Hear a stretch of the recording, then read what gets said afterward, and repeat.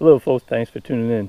I've been on a long stretch of running with maximum cushion shoes, daily trainers, and I was looking to get something with a little bit more jump in it, responsiveness. So the last pair I bought was a New Balance Super Comp trainers, which have that bounce, but I've got some serious issues with those, which we'll be talking about once we do 300 miles on that shoe.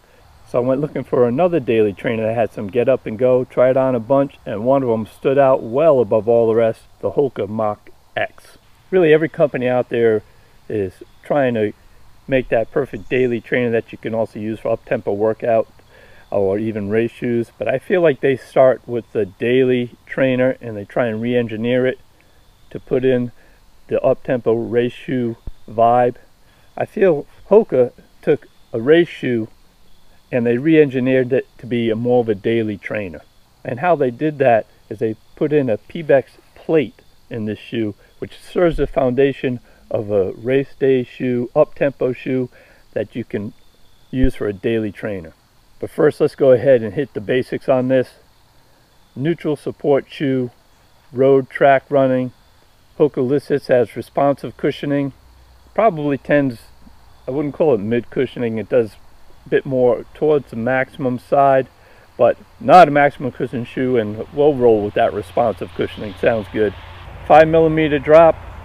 I wear a size 12, which weighed in 10.7 ounces, and that's 309 grams. Found it true to size. I gave it an A- for sustainability.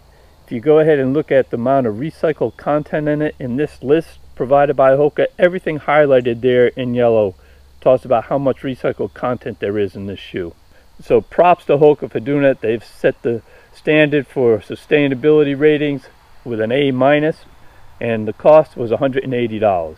So the Hoka Mach series is a really successful shoe for Hoka, but the one thing it was missing really was that high responsiveness race day caliber shoe. So as I said, they put that PBEX plate inside this shoe. And as for the other technologies that they put in here, Hoka says that the PBER rubber in this one is more resilient than that and what you find in the Hoka Carbon X3.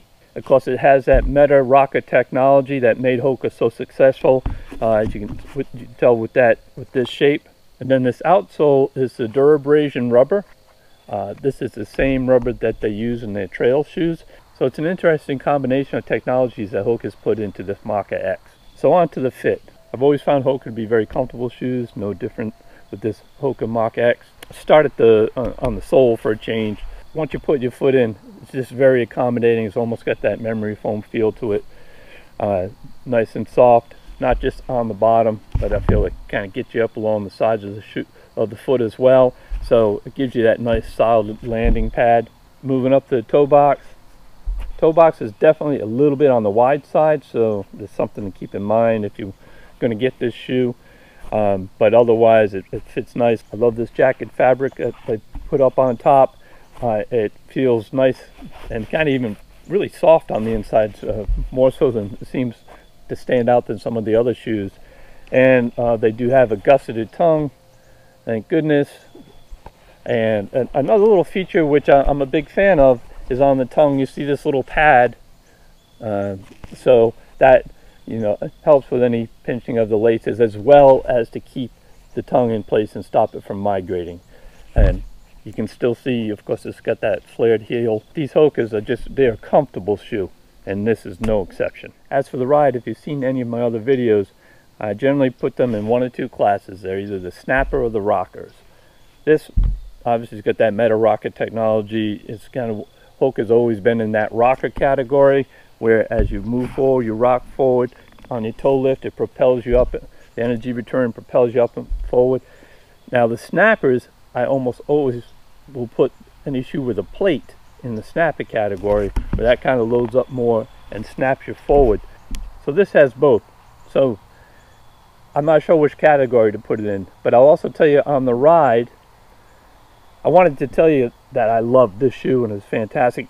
And I think I'll get there, and I've got 48 miles in it so far. And I will mention 13.1 of them were the Great North Run up in Newcastle, England, which is a bucket list race, largest half marathon in the world. We're very lucky to be able to do it. Of course, that's Dorothy's hometown. So we did it last month. There's a group of 7. So we'll be posting that race, which as an aside, if you're new to the channel, besides these shoe reviews, we do races. Of course, we're doing a race in every state. That's why we're Race Nation.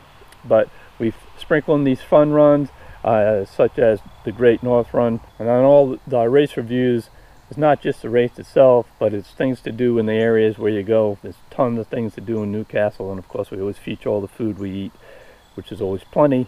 So go ahead, and if you haven't, go ahead and subscribe to the channel. We try and put out a lot of interesting content. Anyways, back to the ride. Is it a snapper or a rocker? I like the shoe. I can't say yet I love it. I feel like I'm going fast, but sometimes I'm not.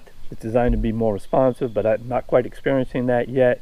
And so the jury's still out on just, I like it, but just how much do I like it? Am I going to love it? If you tried this shoe and have thoughts about it, put in the comments section. I know it's been out for a little bit. I'm a little slow on this initial impression, a couple months behind everybody else, but you know, that's what happens, because I take and put 300 miles on all my shoes, so you'll know how many miles you get for your money.